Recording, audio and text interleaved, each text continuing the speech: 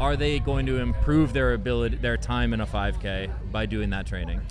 I don't think so. But if the metric is health, do we need to improve a 5K time? I think if we're looking at, I think the ability is more important. Our goal over time with exercise, and this is from a CrossFit standpoint, is pushing it, is improving our health markers. Yeah. I don't think that that's a single point. I think it's a moving target of where we're going over time. Yeah. So I think. But is fitness the implication for that, or is it like actual health markers? Using fitness as a health marker. Okay. Right? Yeah. Do you think that from bodybuilding alone, we can say that nutrition is taken care of, that we are improving on all of our health markers over time?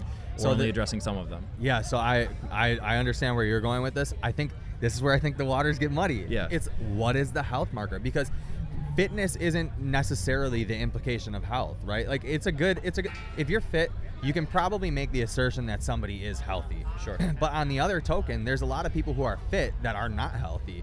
Right, Sure. like you see those people who have type 2 diabetes after they've been a triathlete. You know, like they go their whole career and then they get diagnosed with type 2 diabetes, and that has to do with because nutrition. they're not approaching health; they're approaching peak performance most likely. For sure, absolutely. And there are things that go out the window when you do that. 100%, I agree with you. So I think that, but I don't think that fitness. I think here's the thing: I don't know how you get better at fitness. Yeah. Right. Fitness is just fitness to me. Like there's like nobody has come out and said like, and I know that CrossFit has tried to do this, but nobody has come out and said, okay, the markers for fitness are 15 pull-ups, 25. Like there's no like specific benchmarks for fitness, right? But there are benchmark workouts in CrossFit. Yeah, I get that. And if you were to do them again and you improve on your times, are you not showing improvements in fitness? Yeah, for sure. Okay. Fitness, absolutely. Yeah, okay. Health. Blood you get work. what I'm saying? Yeah, exactly. No, Yeah, agreed. yeah. Agreed. That's where I think that health stands. So I don't think though that necessarily, like, let's say, I don't think necessarily that it means. I don't think it's necessarily that your Fran time as your average CrossFit goer getting better means that your LDL or HDL cholesterol gets lower as well. I don't think that they're hand in hand. Sure. They could be correlative, but not causative. Exactly. Sure. Yeah. So, but I think the same thing for any type of exercise, like your regular F45 or your bodybuilder or whatever. I don't know that. That's my issue. Is what is that? What's the marker?